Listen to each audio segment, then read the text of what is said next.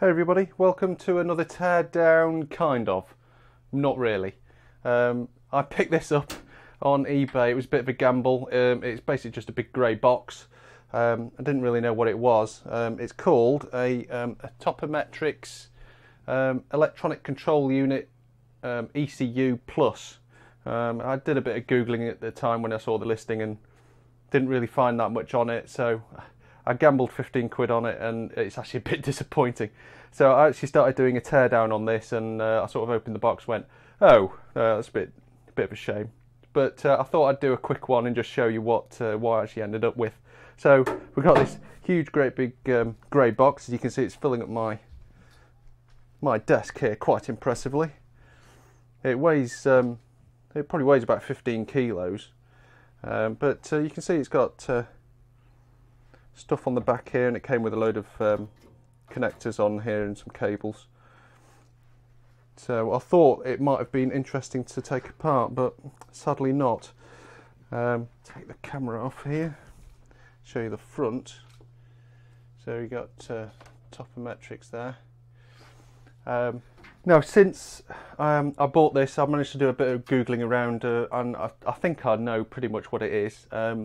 It's a control unit to control the operation of a Scanning Probe Microscope, which apparently is a type of microscope that uses a physical touch to actually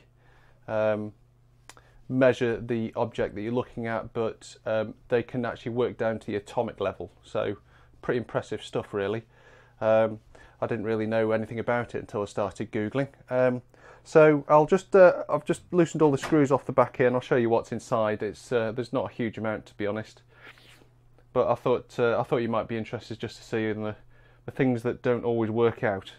So I was hoping that this great big box would have actually been rammed full of nice electronics, but unfortunately, although we do have a nice PCB in there, there's only one of them, and that's it.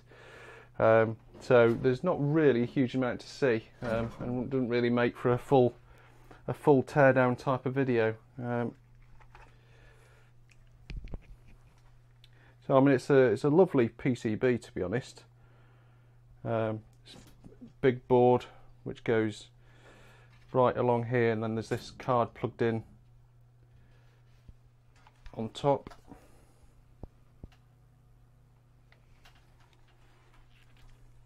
And it's absolutely rammed full of analog stuff.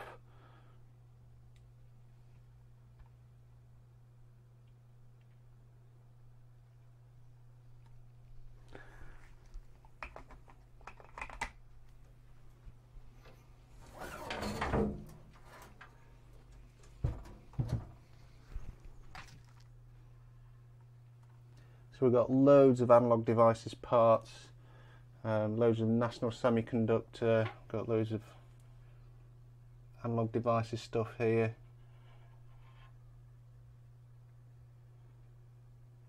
So it'll probably make a good part of a PCB wall, but that's about it. Looks like it dates from about 1995. Interesting area there where you got a proto area. Obviously for more expansion. So the case is this very, very substantial metal box.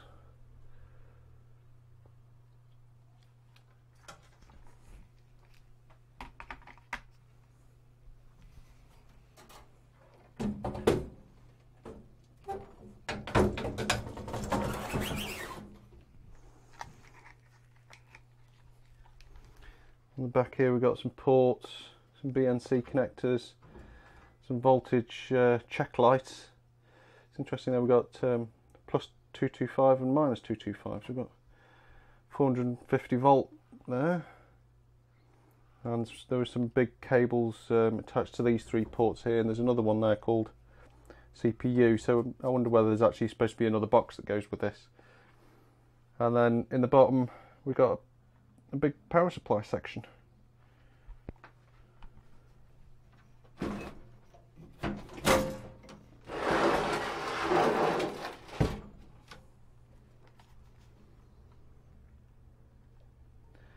got some nice modular power supplies there. Well, power supply modules, I should say.